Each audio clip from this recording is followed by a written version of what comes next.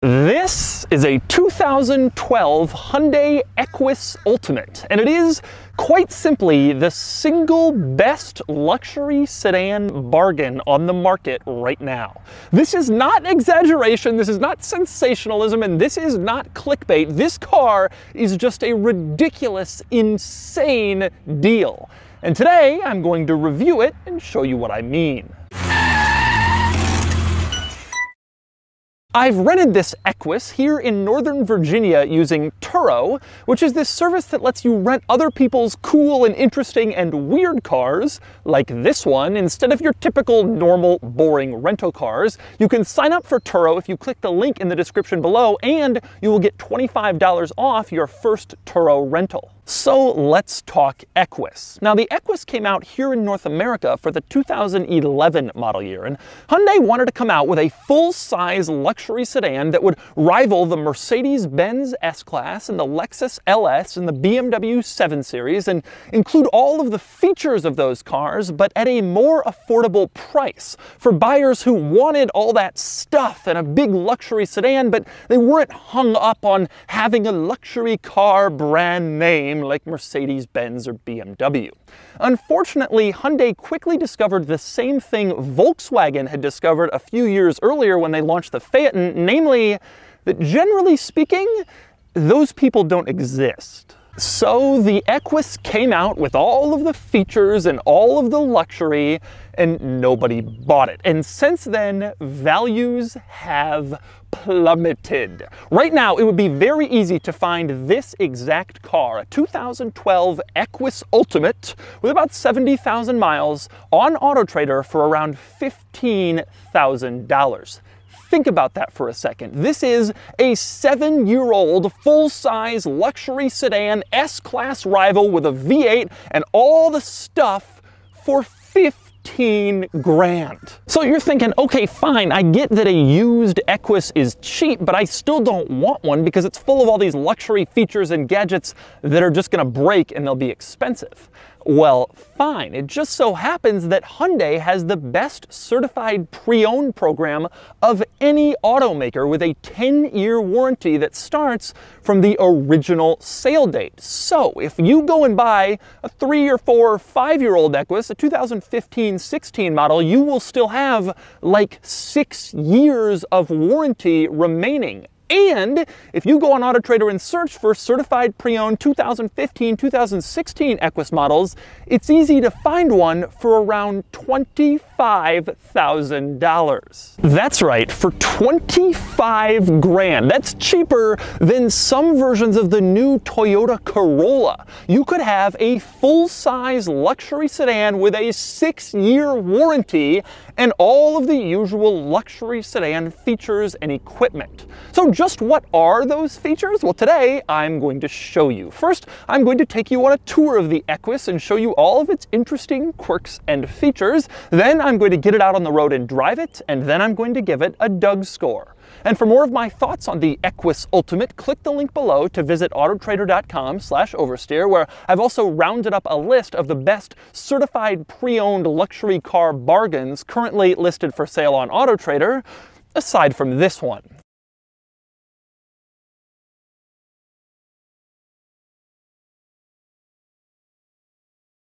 Now, I'm going to start the quirks and features of the Equus under the hood, and this is a good place to illustrate that the Equus is no cheap imitator of a luxury sedan. Now, the 2012 Mercedes-Benz S550 had a big V8, and Hyundai could have tried to stick a turbo V6 under here and convince people it was just as good, but they didn't. They went with a big V8 to rival the S-Class. Now, the S550's V8 had 429 horsepower. The Equus' V8, 429 horsepower. I suspect that is not a coincidence. Although the two cars differed significantly in torque, the S-Class had over 100 pound-feet of torque more than the Equus. Now, the problem with the Equus, and the biggest difference between those two cars, came when you went to service it. Not because this engine is known for reliability issues or because it's expensive to repair and maintain, but because when you took your Equus into the dealership, your big full-size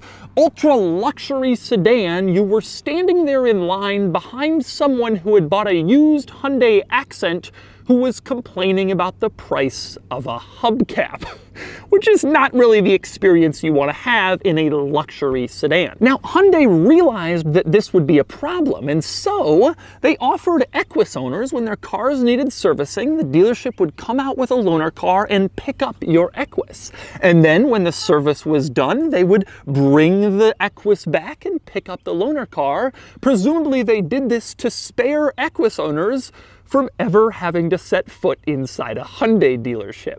Now, next we move on to the best place to be in the Equus, and that would be the back seat. And that's especially true in this Equus, because while most Equus models have a traditional rear bench seat back here with 3 seats, this is the Equus Ultimate, and that means the middle seat is taken out and it is replaced by a giant center console with all sorts of stuff. And I'm going to go through that stuff now, and I'll start with a little button back here labeled Box, and you can press it and turn it on. What exactly is that? Well, that turns on the refrigerator. Open up the center console back here and you will find that it is not a traditional center console, but instead it is a refrigerator designed to keep cool whatever you need on a warm day. And you can turn it on with that little button. Now, when you move up from the center console, you see 2 compartments where the seat back would be in the middle. The lower compartment, you open it up and it's for storage. You can put stuff in it. The upper compartment, you open it up and it's for storage. You can put more stuff in it. So the rear seat passengers in the Equus have access to a lot of storage space. Now, next up, back to the controls on this big center console back here. One thing I absolutely love is the stereo controls. You can see power, mute, volume. That doesn't just change like some rear stereo system that you put headphones, that changes the whole car. So if you're sitting back here and you don't like the music the driver and front passenger are listening to, you just turn it off. Or you can change the radio station, or you can do any number of things because you can control all of the same stereo functions throughout the whole car that the front seat occupants can, which is pretty cool. Now, another interesting item back here on this center control panel, you can see there are climate controls back here showing auto, temperature, fan speed, but there's no like screen that displays what those things are. How do you know what temperature you've set it to? Well, that would be the Equus screen. You pull up on this hinged plastic panel behind the front center console, and when you get it into the up position, it says Equus, and then it shows your current rear climate control situation. And anytime you change the climate control, you can lift up that screen and see exactly what your climate control settings are. Now, it's worth noting that I believe that screen could also be configured to be like a rear seat entertainment system. And then one of those little storage panels on the middle seat back would become like a DVD slot where you could insert a DVD and then it would play on the screen. Now, other interesting items in the back seat of the Equus Ultimate, it has power rear seats. You can see the controls in the door, and you might be confused by the fact that there's a button marked auto. I certainly was, but if you press that, what happens is when you open the door to get out of the Equus, the seat automatically pushes back, giving you a little bit more room to climb out. When you shut the door and start driving, the seat automatically goes back into the comfortable position you had it set in. Now, beyond all of that stuff, the Equus Ultimate also has most of the other full-size luxury sedan rear seat party tricks. For example, the rear seats are heated back here. You can turn them on by pushing this button, and they are also cooled, so you can push the button the other way and turn on the seat cooling feature. There's also a mirror that drops down from the ceiling so you can look at yourself, and when you do that, some lights gradually turn on so that you can look at yourself in slightly better lighting. And speaking of rear seat lighting in the Equus, you also have individual map lights on the ceiling, and they are movable. You turn them on and then you can move them to the precise positioning you want so you can read while you're being chauffeured along in the back of your Equus Ultimate. But the real party piece back here comes on the passenger side rear seat because it has some interesting controls, one of which is a footrest. There is a power extendable footrest. You press these buttons in the center control panel, and then the footrest will extend or retract, giving you additional comfort. But the best button is this one here with a couple seats on it and the word front. Now, if you press that, the front seat will automatically go into its furthest forward position, and at the same time, the rear seat will automatically extend into its most comfortable position. So that way, the front seat is all the way forward, you have the most possible legroom back here, and you're sort of sitting down and relaxed in the back of your Equus Ultimate. All of which is pretty impressive, but especially impressive when you remember that this is a $15,000 used car. Now, speaking of that front passenger seat, one other very noteworthy item back here. On the back of the front passenger seat, you can see there's a little black panel, and printed on that it says sensor for massage. So what is that about? Well, go back to the center console with the refrigerator. If you open up just the lid part, you can see there is a little remote control in here, and that turns on the massage system. And it isn't just a massage system. It says on the bottom, VIP massage system, so you really know how cool you are. And you can see it has dozens of different controls. They work only on the passenger side and the back, so you can get a massage as you're driving down the street with your map light perfectly placed and with the front seat all the way forward, so you're in intense comfort.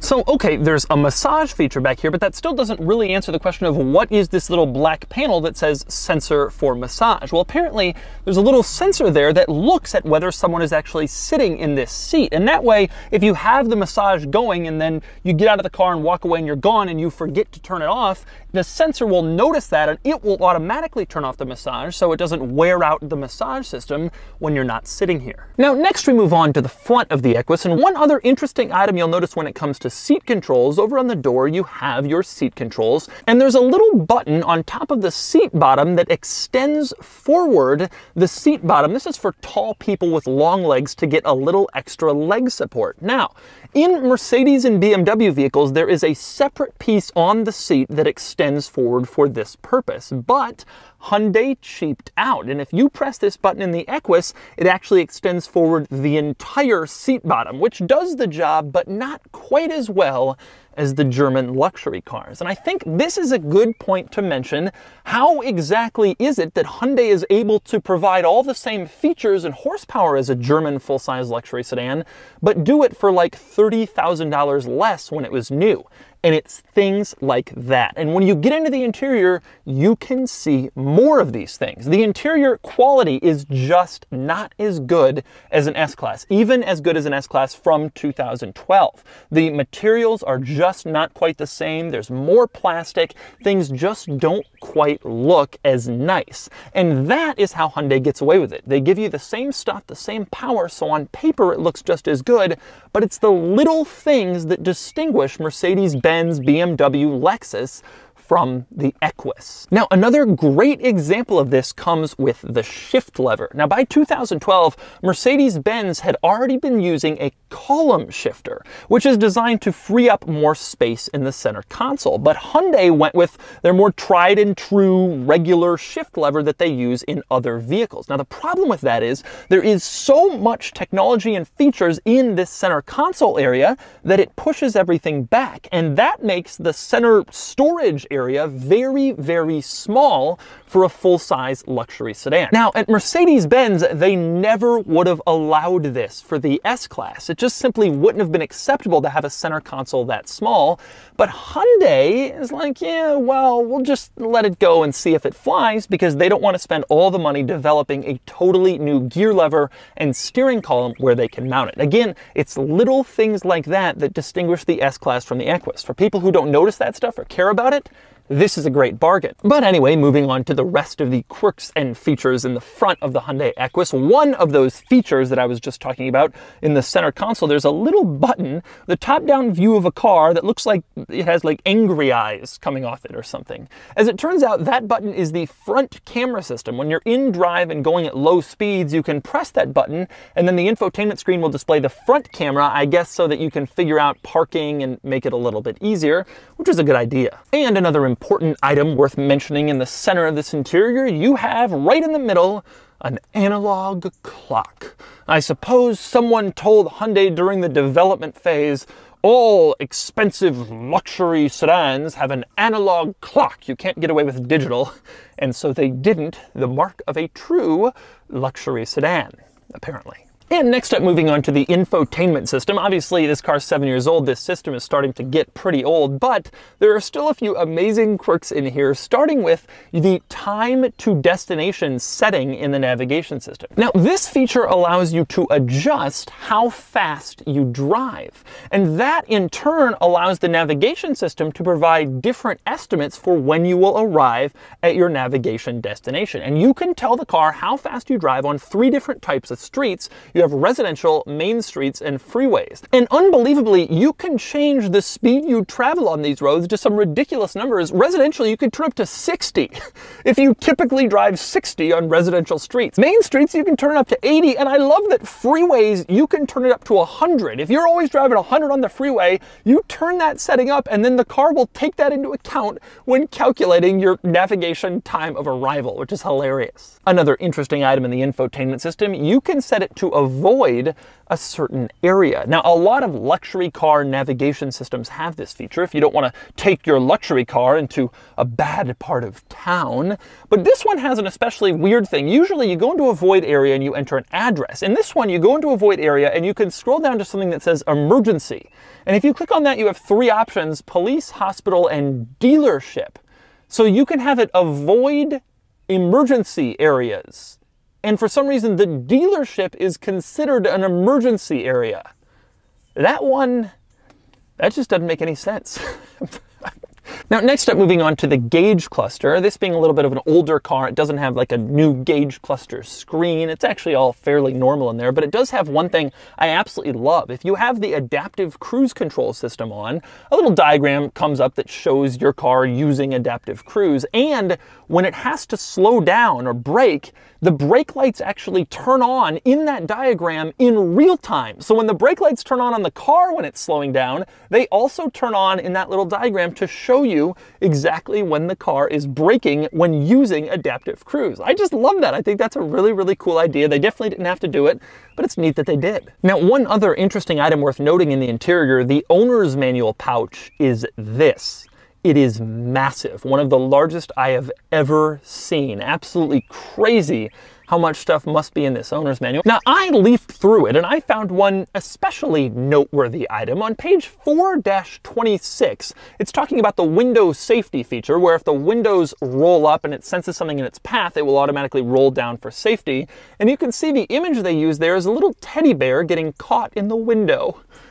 Poor little teddy bear. Fortunately, he is saved by this window safety feature. Good thinking, Hyundai. Now, next we move on to the outside of the Equus and on to the trunk. And before I get to that, I mentioned I rented this car on Turo, so I borrowed it from a person, and he chose to stick a carbon fiber lip spoiler on the trunk of his Equus, which is a decision. But anyway, moving on to the trunk itself. Now, to open the trunk, you press and hold this button on the key fob, and then it pops open automatically, because this is a high-end luxury car. And once you get in here, you can see the trunk is quite large. It really is a full-size luxury sedan trunk, like you would expect from a full-size luxury sedan. Now, one interesting item on the Equus, and you can see it right here, is the badging. All the Equus models came with this logo all over it, rear, front, everywhere. In fact, there is no Hyundai badge anywhere on this car. The wheel center caps, they all have this little Y-shaped like bird thing. I never really understood what this was or what this was supposed to be, but that's the logo they went with. Now, when Hyundai created the Genesis brand, they came up with a new logo. So this was only really used on this Equus, and no one ever really figured out precisely why. But obviously they wanted to distinguish it from the regular Hyundais. And the only way you could even tell that it was an Equus is because on the trunk lid it says Equus. Other than that, it was just this thing all over the outside of the car. And finally, two other exterior items worth noting about the Equus. One, let's talk about the front turn signals, which are absolutely massive, these giant front LEDs.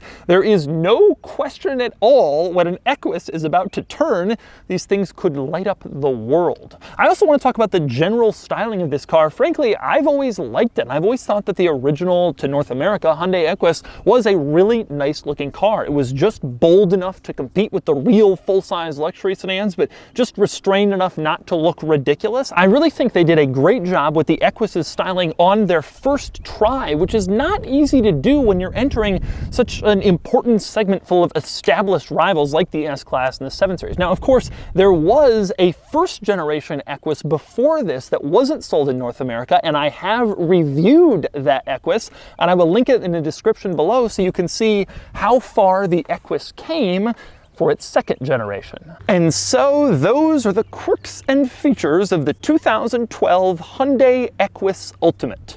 Now it's time to get it out on the road and see how it drives. All right, driving the Equus. Now, I've been driving this car around for a few days, and like I mentioned, it's got about 73,000 miles on it.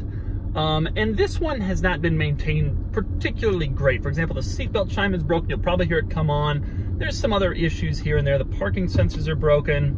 Nonetheless, it still is so smooth. I recorded a lot of what you just saw with the car running, which I almost never do because it's almost always too loud. But this car's engine is so quiet, and the acceleration and the driving experience is so smooth. I mentioned earlier there's some places where you can see where they cost cut against. Thank you, yes. There's some places you can see where they cost cut against Mercedes-Benz, and there are. But the feeling of driving it is not far off, if off at all. It really feels very smooth, very buttery, luxurious. Frankly, surprisingly so. I actually hadn't driven one of these until this one. And it's really not so bad. I've been considering a car to replace my Mercedes station wagon with. I mostly do long highway trips to go film videos, and this is up there on my list because it's just very nice. It feels like a car you could kill miles in, and yet you won't get killed on depreciation in. Now, in terms of acceleration, sportiness, that sort of thing, this car, it's not really about that. But I would argue that the regular S550 from this era wasn't really either. You kind of had to step up to an S63 or something like that if you wanted any sort of performance. I mean, you accelerate, and it does what it needs to do. It gets going, but what it doesn't do is, it doesn't get going fast, and more importantly, you're talking about the transmission geared for smoothness, not acceleration. It takes a second to gear down. It doesn't really want to do that. It wants to kind of continue your existence sort of wafting down the road, and it does that masterfully. I would never, ever, ever, ever, ever, ever guess that I was in a Hyundai if you like blindfolded me and put me in the back here. This does not feel like other Hyundais at all. You know, that's what you'd say about it, I think. It's pretty much that. It just drives really nicely. It feels very luxurious. It's kind of what you'd expect from a nice high-end luxury car, certainly punching above its price point today. And again, I really think those certified pre-owned ones are the best deals. I mean, this is a great deal at 15 grand. It's ridiculous how much it has, and it's not that old. But the really great deals, 25 grand for a CPO, 26, 27, like, what? You can have years of warranty left. Now, it's worth noting that warranty is the powertrain warranty, and it doesn't cover, the bumper to bumper is only 5 years, so it wouldn't cover like a little seatbelt chime that broke. But still, I mean, you're talking about a $26,000 full-size luxury sedan with a big V8. This is everything. This is just, it's just great. And if you're not obsessed with badge, and if you are obsessed with saving money, how do you beat this thing? And so that's the 2012 Hyundai Equus Ultimate. This car is an amazing value for 15 grand. And frankly, I think certified pre-owned ones with a warranty are an even better value for like 25 grand. This car was a really good deal back when it first came out, but since then, it has only become a better deal. And I highly recommend it to anyone looking to get the absolute most value possible for their money. And with that in mind, time to give the Equus a Doug score. Starting with the weekend categories and styling, the Equus is nice, but nice for a full-size luxury sedan. It's not Ferrari beautiful, and it gets a 5 out of 10. Acceleration is fine. It does 0 to 60 in 5.8 seconds, and it gets a 4 out of 10. Handling is mediocre. It's floaty and wafts, and it gets a 3 out of 10. Fun factor is low. It's sort of fun in that it's powerful and quirky and loaded with tech, but there's not much driving enjoyment to be had here, and it gets a 3 out of 10. Finally, cool factor is low. These never did get especially cool, and it gets a 3 out of 10 for a total weekend score of 18 out of 50. Next up are the daily categories and features. It's well equipped for 7 years ago, but it's starting to show its age, and it gets a 6 out of 10. Comfort is fantastic, and it gets an 8 out of 10. Quality is a mixed bag. Reliability is supposedly good, but the interior isn't as nice as you'd want considering the class that it's in, and it gets a 7 out of 10. Practicality is average for the class, and it gets a 5 out of 10. Finally, value, and this is where this thing shines. It's truly a bargain, and it gets a 10 out of 10 for a total daily score of 36 out of 50. Added up, and the Doug score is 54 out of 100, which places it here against some used luxury sedan rivals. The Lexus LS600HL beats it out since the Lexus is more comfortable and higher quality, but the Equus is so desirable because it's just so cheap, and it really is an amazing bargain. Full-size luxury sedan that would rival the Mercedes-Benz S-Class, the Lexus LS, and the BMW... How are you that loud? How do you exist in that level of noise? And why do you have to do it while you fly? Just fly silently. Geese.